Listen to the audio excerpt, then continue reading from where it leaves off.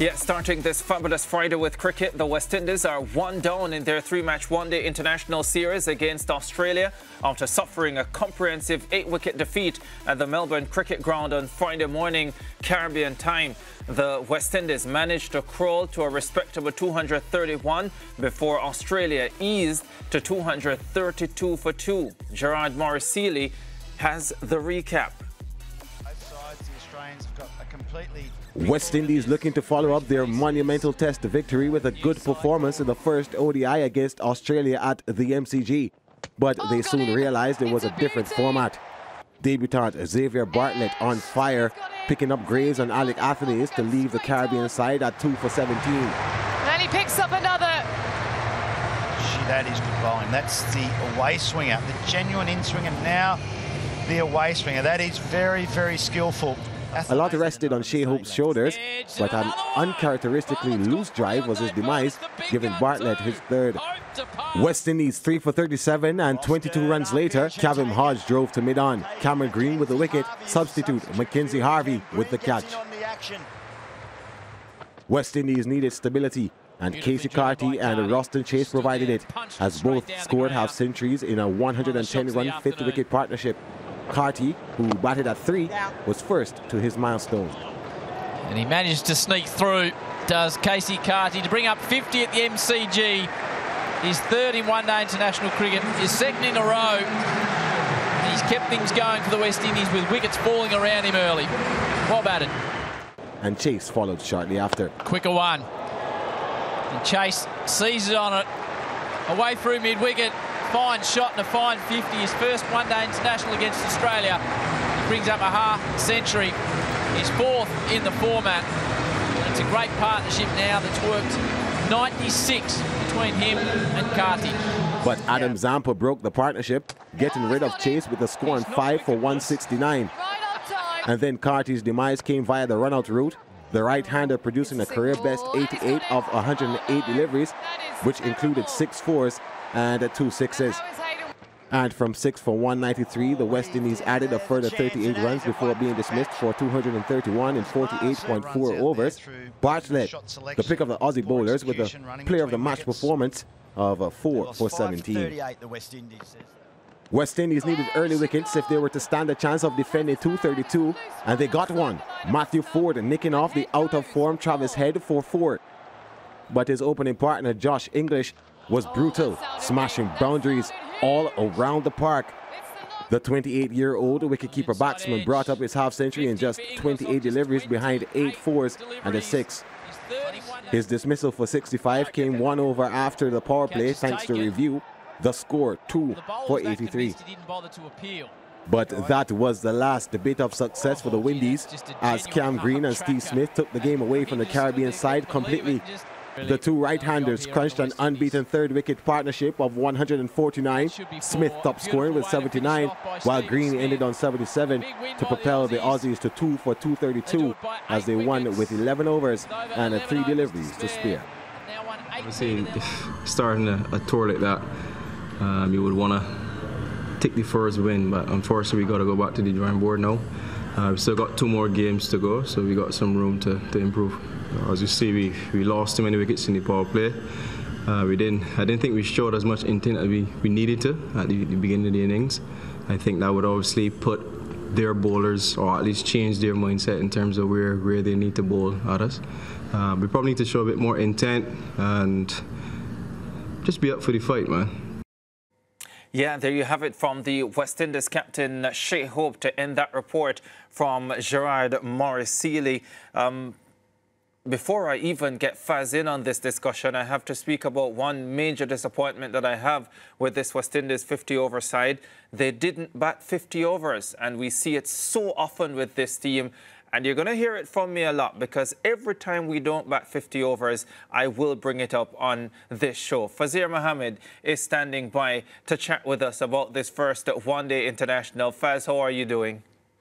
Not too bad. Well, I now know what is your issue, in the same way that my issue is always the amount of cricket played by the big nations with the long series compared to what the West Indies and other minor nations are left to play. So now I know where we stand. Well, there you go, Faz. Fantastic. How would you assess this first one-day international? West Indies dominated?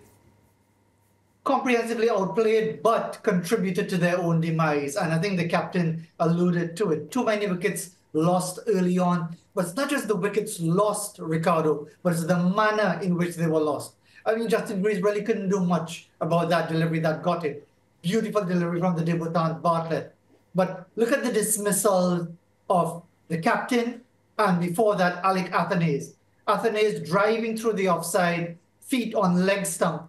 Obviously, you're not going to middle it, edging through. And then uncharacteristically, the shot played by Shai Hope. You hardly ever see him playing a shot like that. He's losing his balance completely. The back foot is swinging towards leg, even as he's trying to force that off drive, which is totally uncharacteristic, as if maybe he felt it necessary to try to dominate the bowlers and made a gift of his wicket. And then, of course, the run out of Keacy Carty. As we look at that, watch that shot, and look where his back foot is going, and really launching at the delivery, which is, again, not what you would associate with him, because he usually is probably one of the best exponents of the cover drive, and it didn't happen this time around. And after that very good partnership between Keacy Carty and Roston Chase, we saw that needless run out of Carty. So again, Australia were always going to have that total well within range, but you look at that dismissal again, and you just add to the tally of dismissals in which the West Indies didn't have their own course. Yeah, and it started from the top order, Faz, the top order collapsing. Alec Athanaze, he did not fire in the test. Of course, in our pre-match preview here on the SportsMax zone, we said, okay, he didn't fire in the test, that's all right. He's really good where ODI is concerned, you know. We spoke to Nikhil about it, and we said, you know, we were expecting Alec Athanaze to perform in the ODIs. It's only one match, but I'm going to ask you the question, do you expect to see him in the second match? I do. I think he's a quality player. I think he's someone, and we saw that from his first test match, never mind the heavy defeat suffered by the West Indies in his native Dominica. We saw a player who has quality. Of course, he started his one-day career with a half-century against the UAE, which is really a lightly regarded opposition.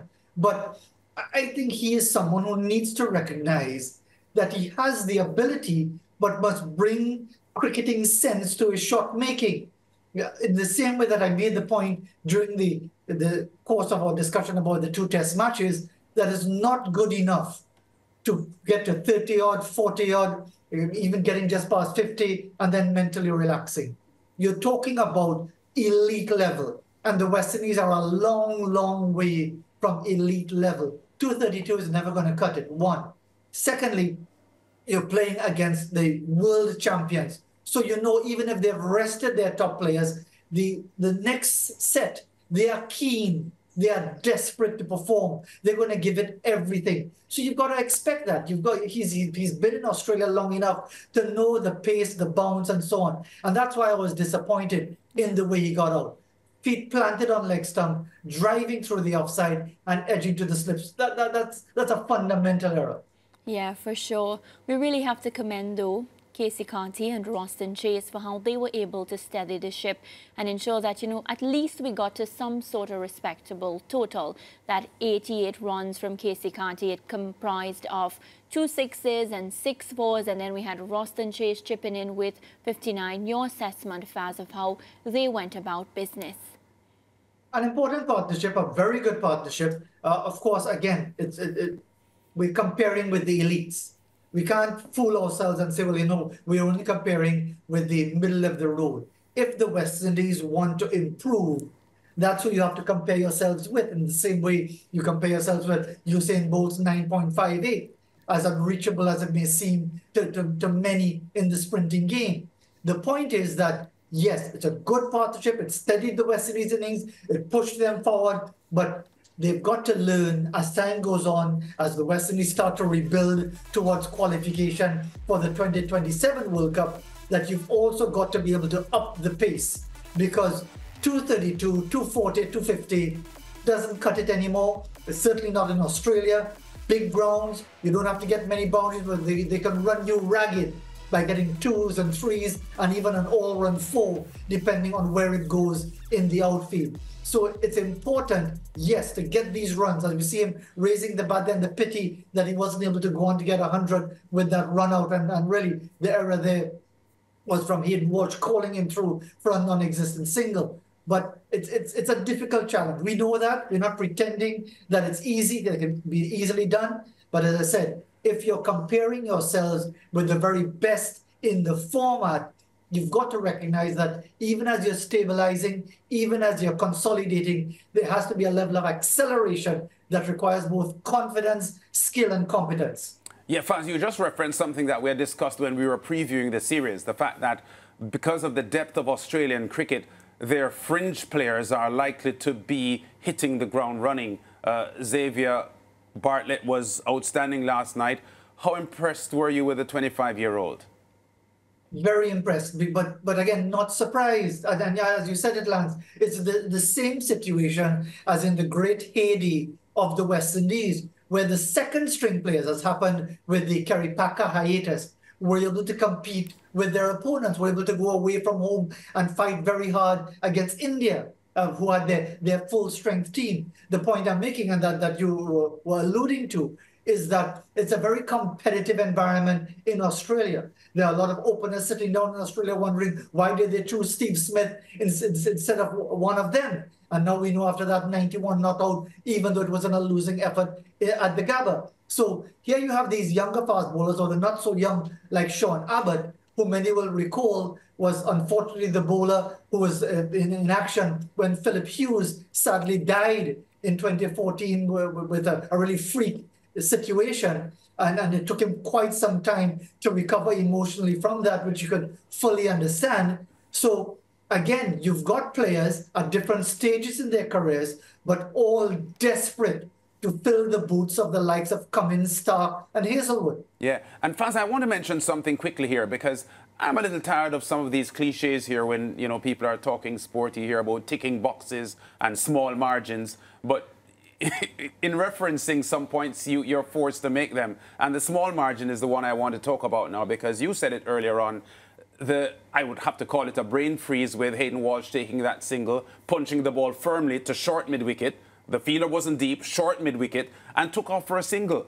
And it speaks to small margins, just moments of doing the wrong things, because I suspect that if that didn't happen and Carty went on to make 100, he'd probably have quickened his strike rate after that. And, you know, he could have scored a big 100 and given the Australians something better to chase. Having seen the run chase, it seems evident that the Aussies might still have won. But certainly that, for me, was the most disappointing moment of the night.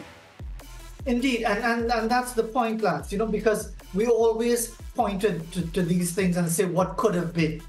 And generally, as we often hear the discussion in tennis, there really isn't much difference as far as quality, for example, between your number 1 and your number 100. However, the issue is consistency, consistent excellence. And that's a phrase we've used very often in our discussions about West Indies cricket, aspiring to achieve a level of consistent excellence where silly mistakes like that don't happen, that you don't have a needless run out, which is totally within your control. You can talk about an unplayable delivery, like what Justin Graves had to face. You could talk about many other things. You could talk about the quality of that third wicket partnership with Steve Smith and Cameron Green. But when you contribute through sheer thoughtlessness and carelessness to a needless dismissal, you really are widening those margins rather than narrowing the margins. Yeah, Faz, I just love when you use those tennis analogies. Thank you very much. Ahead of Davis Cup action tomorrow. But the second one-day international between West Indies and Australia will be Saturday night, 10:30 p.m., 11:30 Eastern Caribbean time. Any changes that you would make going into that one? I wouldn't necessarily make changes because I think this is a rebuilding process once again, Ricardo. And I think players need to be given a fair opportunity. Justin Greaves was put in at the top of the order. He got an unplayable delivery. Do you drop him because of that? I think it's reasonable to think that players should be given a fair enough opportunity to prove their worth if we're really going to come up with a solid nucleus that can build towards getting to the World Cup of 2027. Because again, we've just endured the humiliation, the two-time champions, the champions of the first two World Cups, of not qualifying for a World Cup. So that in itself should be some sort of impetus for us to, those players who maybe missed out today, missed out on the chance to get a good score, missed out on the fact that they were ragged with their bowling, were all over the place, to really tighten up and really send a message that they're really keen and committed to be part of a World Cup team. Yeah, I completely agree with you, Faz, although I do suspect that Alzarri Joseph may be brought back into the side for that second one-day international. Thanks, Faz. We'll chat again early next week. That will be after the second one-day and ahead of the third one-day international on Tuesday. Take care and have a great weekend. You too. Take care, everybody. All right, we'll go to a break.